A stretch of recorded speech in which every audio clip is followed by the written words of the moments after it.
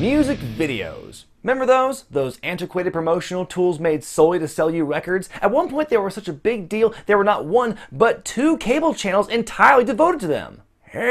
One time I was an audience member on the set of TRL. Oh, Carson Daly smelled so good. Of course, music videos still exist, but they just don't hold the level of sway and power and influence they once did in the world of pop culture.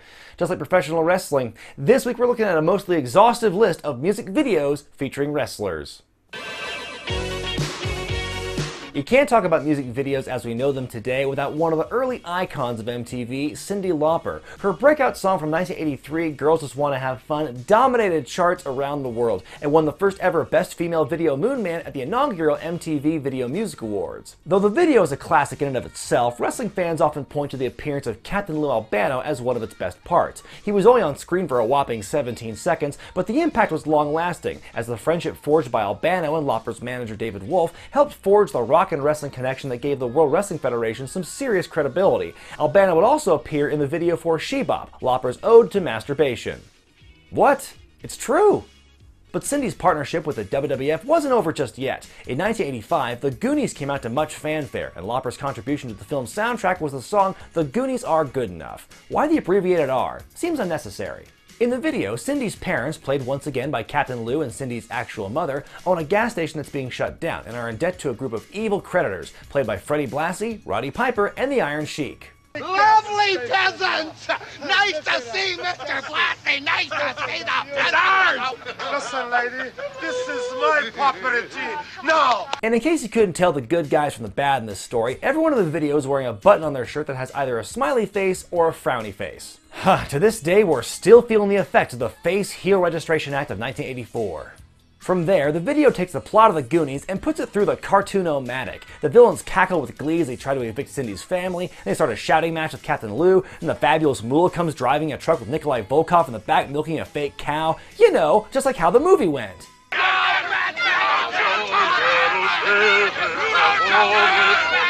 Slap that insanity in the middle of the White Album, people will call it genius. As the wrestlers are arguing, Cyndi pulls back an old picture of Captain Lou's pirate ancestor to reveal a hidden cave. Thanks for that clarification, text on the screen. Cyndi finds a treasure map, then the actual Goonies materialize. After a montage of movie footage, a gang of pirates, played by the Heels, and a sea witch, played by Lauper's mother, attack the heroes. Cyndi is eventually cornered by the baddies.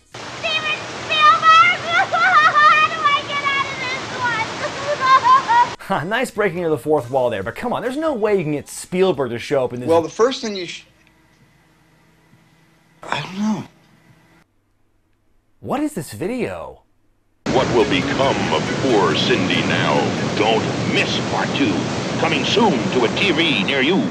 Yes, they made not one, but two music videos for this single song. Gotta love that Spielberg money. After the cliffhanger ending of Part 1, Part 2 opens up on a pirate ship as Cyndi and the Goonies are forced into nondescript manual labor. So if the giant octopus is descending into the water as this blatantly rewound video shows, how does she still get wrapped up in one of its tentacles? The Goonies and Cyndi's friends break out of their bondage completely on their own. Since I assume they were able to do this the entire time, I'm not sure if they or the villains look dumber here. After taking out the sea witch, they find the treasure and use it to distract the pirates as they make their escape and... Wait, what are the Goonies wearing around their ankles? Are they turning into Muppets? Our heroes return to the surface and show off the treasure to the creditors, but unlike the Goonies, those jewels aren't good enough. That's when Cyndi brings in some backup. Andre? What's with the loincloth? The video ends with Andre chasing off the Heels as the Lauper Albano family celebrates.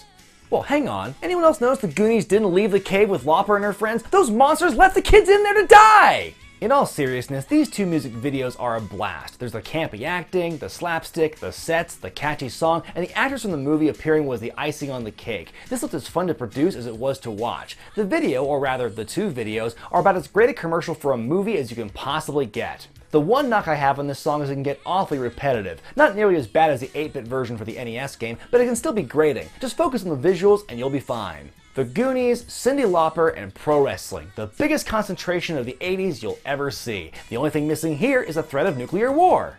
Man, look at all those names in the video. Piper, Iron Sheik, Moolah, Andre the Giant. This is like a live-action version of Hulk Hogan's cartoon. Speaking of which, it's kind of odd that Hogan wasn't in this video himself, but just a couple of years later, he'd finally get a crack at Hollywood. Or I should say, Dollywood.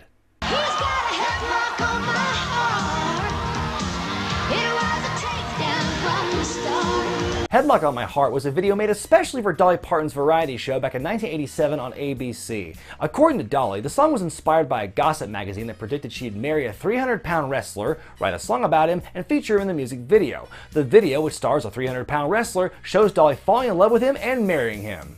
Okay, well, you know, sometimes these things write themselves. His name was Starlight Starbright, the greatest in the land. When I think of the name Starlight Starbright, the absolute last wrestler I would think of having that name is Hulk Hogan.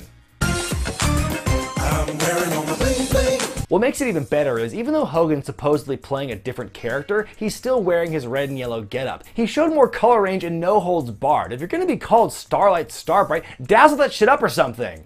300 pounds of magic right here in the ring tonight. Okay, look, I can buy the idea that some women find Hulk Hogan attractive, maybe even beautiful, but I'll be damned if someone calls him 300 pounds of magic. Ugh.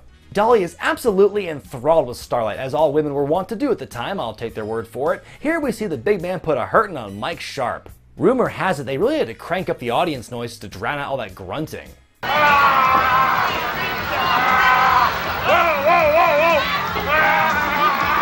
As the Brightster pins Iron Mike, his eyes lock with Parton's. He immediately leaves the ring, picks her up, and takes her to the back to do God only knows what. Within moments, Sharp's unconscious body is taken away and the ring's decked out for a wedding, because we all know that in-ring weddings are guaranteed to last. In this ring, I be wing.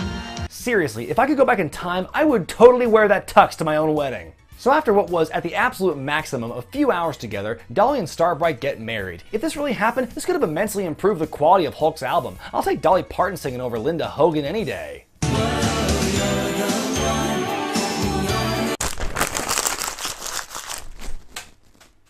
Now, it may shock you, but this is not the first time pro wrestling and country music have crossed paths. Take, for example, Ray Stevens, the singer, not the wrestler.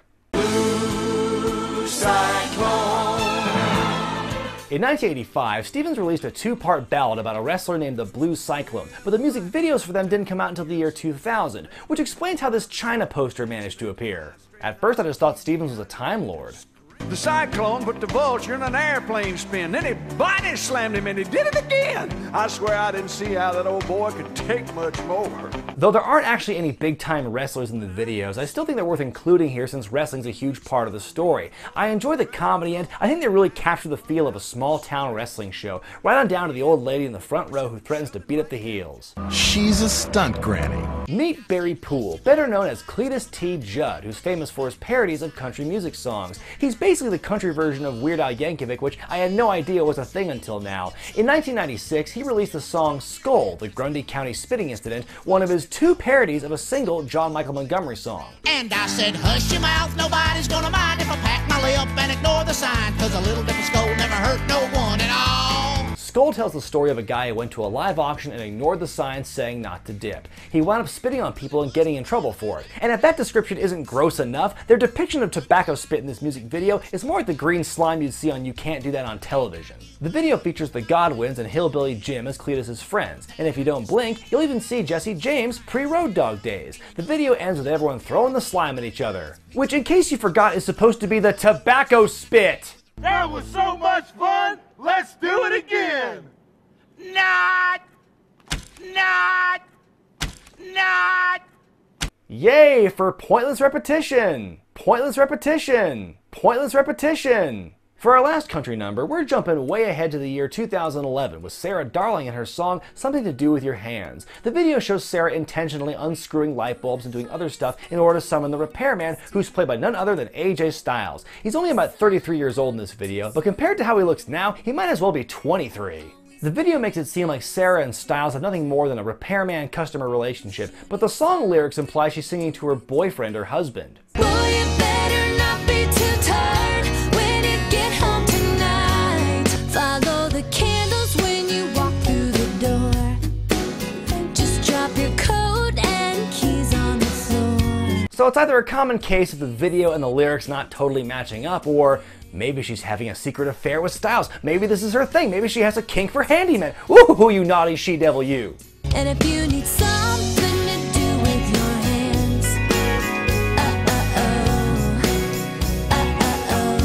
You know, when it comes to euphemisms for sex, that one's gotta be the worst. This shot is my favorite because even though I can tell he just fixed the TV, it looks like he's just really pleased with what he's packing. Also, there's this shot throughout the video of Darling singing while lying on the floor, but we discover it's the aftermath of something much later in the video. How long was she down there singing before Styles picked her up? One thing's for sure, that place is now the home that AJ Styles fixed. Or broke. Again, this video is kind of confusing that way.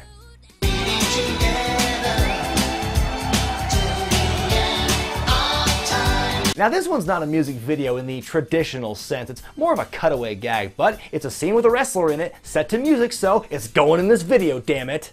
Going back in time a bit, this insane footage of the Ultimate Warrior dancing with Phil Collins, the song Two Hearts, is taken from a rare TV special called Seriously, Phil Collins.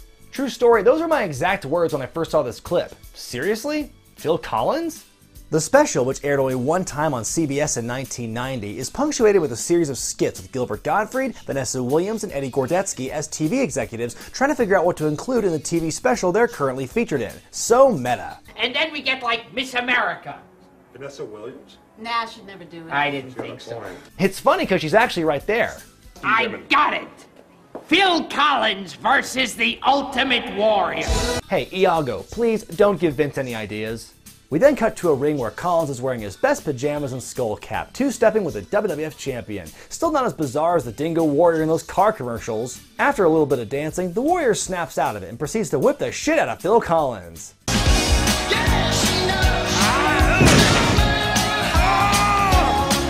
I really admire the dedication by both men in this video. For as silly as it is, the Warrior doesn't show any signs of checking out and puts his full character into it. As for Collins, look at him. He's getting his ass kicked, yet he doesn't stop singing.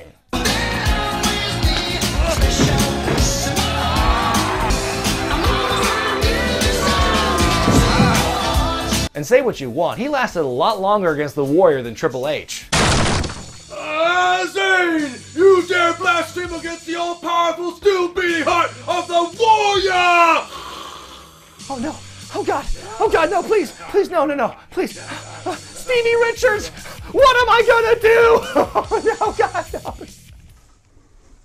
Well, the first thing you need to do is...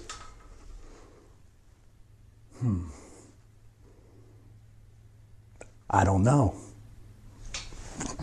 Please, don't do this. No, please, no. What will become of poor Brian now? Don't miss part 2, coming soon to a YouTube channel near you.